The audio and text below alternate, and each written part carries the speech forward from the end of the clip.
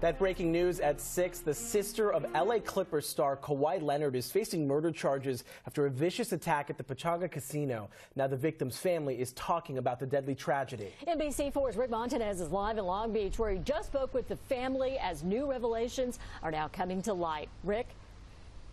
Kathy and Jonathan, the victim's family, of course, is still very distraught over everything that's happened over the past week. And they actually tell me they're relatively indifferent over the fact that one of the suspects is related to Clippers star Kawhi Leonard. The family says that their grief right now over the death of the family matriarch, Afaf Assad, is really their focus right now. Assad died Wednesday, 3 days after she was assaulted inside a restroom at Pachanga Resort Casino in Temecula. Assad was attacked and robbed just minutes after her daughter and son-in-law dropped her and her husband off to spend the day in the casino. Eventually, investigators arrested 2 women. Both of them are from Moreno Valley, they say. 39-year-old Candice Ty Townsell and 35-year-old Kamisha Monet Williams. They are both charged with robbery and murder. Both women are being held without bail.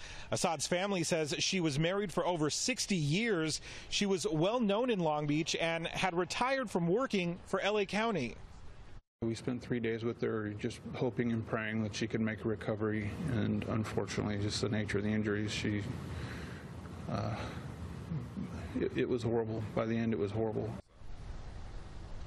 That was her son-in-law, Wayne Brown. He also says he has no hard feelings for Clippers player Kawhi Leonard, who investigators say is related to the suspect Kamisha Williams, but Leonard has no other connections to this case. Brown hopes Leonard is keeping his family in his thoughts, as his family is doing for them as well. Investigators push for the no-hold bail on the suspects because of the relationship with the Clippers player, considering his multi-million-dollar contract with the team and the potential for posting bail for his sister.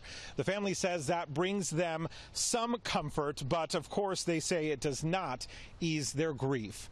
We're live in Long Beach tonight. Rick Montanez, NBC4 News.